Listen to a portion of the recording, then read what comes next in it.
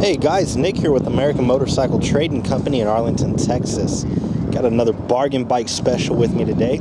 It's a 2001 Honda Shadow Aero VT1100. Now the Aero trim on the Shadow line of bikes, kind of an old school classic looking wire wheel, long swept front fender. It's got the swept rear fender. It's got these pullback bars. It's a real comfortable seating position. Nice wide seat. I don't want to call them beach bars, but they pull back nice. They're nice and wide. They're not hunched over. It's just a real relaxed seating position. So we keep our bargain bikes in a separate area from our frontline bikes, and we make good deals on them so we can pass the savings on you. We sell them as is, test ride them, get them cleaned up, make sure they pass a Texas state inspection, and we put them out for sale. This one's got the 1100cc liquid-cooled carbureted V-twin motor with the 5-speed transmission. The Hondas, man, they're real reliable. Kind of maintenance-free, just real basic stuff. Keep the oil changed, you know, keep good spark plugs, good filter, good gas, and they run for a long, long time. This one's got some upgraded Vance & Hines full-length pipes. Gives this Honda a pretty aggressive sound. Nice chrome here on the engine, wide floorboards and pedals. Got your engine guard up here with a set of highway pegs, so it's got a pretty nice stretched out position while you're rolling down the road. Big radiator up front.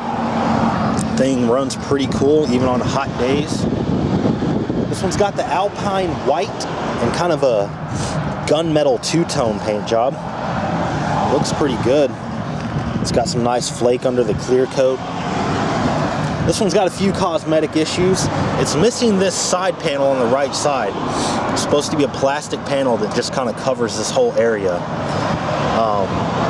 If you go into eBay or something like that, you might be able to find one pretty cheap. Can't imagine them being too expensive. It's got adjustable shocks back here, the rear shocks. I think it's got a setting 1 through 5. 5 is going to be a stiffer setting if you're going to ride 2 up, or if you got some luggage, or you can lower it down and kind of give it a little more cushy ride. Big wide driver's seat, man. This thing will allow your whole rear end to sit on it. It's got a small rip right here. It's got some leather saddlebags. They're hard bags, but they're, well, I guess maybe they're just kind of, I don't know if that's leather or not. They feel hard, kind of like plastic. Leather-like seems to be the company that makes these. It's got some studs in it. That might be leather wrap, but it's a hard bag and it's lockable, so that's pretty nice to have. You can make sure nobody steals your luggage or anything. It's got this custom pinstripe back here on the rear fender. Kind of looks cool, man. I wish I had talent like that. It's got a few little marks here on the rear fender. You got a scratch right there. Let's see what the rear tire looks like. Looks like you got a fairly new Metzler tire on the rear. So that's pretty nice to have. It's a shaft-driven bike. Very low maintenance, reliable units. I think they only hold about 3 or 4 ounces of final dry fluid. You change it like once every 10,000 miles, so real simple. It's got a heel toe shifter. This is the plastic piece that's supposed to be on the other side. That's what it looks like. Got all your indicator lights right here. Also, the gauge is built into the headlight. That's something new. I don't think I've ever seen that before. Just built right into the headlight housing. It's got some surface rust up here on the throttle cables. A little bit of marring right there on that reservoir cap. It's got a universal cruise control, and how that works is you just get the throttle where you want it and you push down on that tab, it locks it into place. That's good for the long highway trips. You can't always stretch your throttle hand, you know, when you're rolling down the road, so that's really nice to have. It is a carbureted bike. It's got dual carburetors, so you got your choke up here on the handlebars.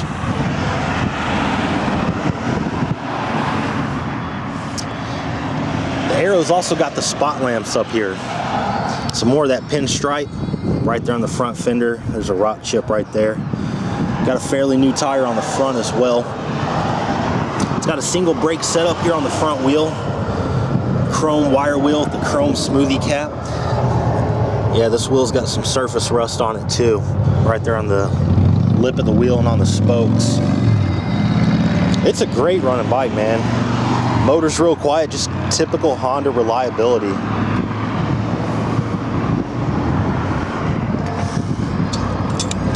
Got a little rub mark right there on the gas tank.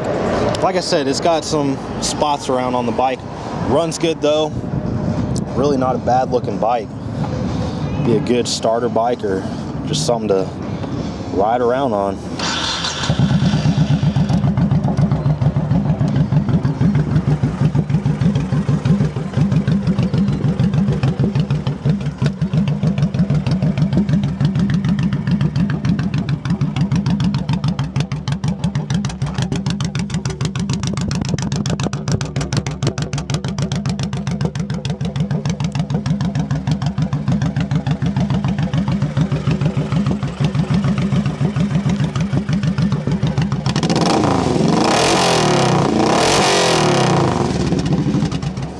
Yeah, so you can hear it's got a pretty aggressive sound, those Vance and Hines.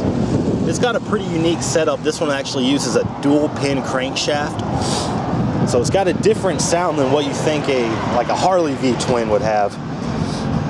Yeah, it's pretty aggressive. If you'd like to know more about it, you can contact our sales team toll free at 888-400-1151, or you can check out our website at cleanharleys.com and see our full inventory. We offer excellent finance and extended warranty options. Take almost anything in on trade, and we sell and ship bikes all around the world. So it'd be real easy to get this one to you. This is Nick with American Motorcycle Trading Company in Arlington, Texas. The freedom to choose.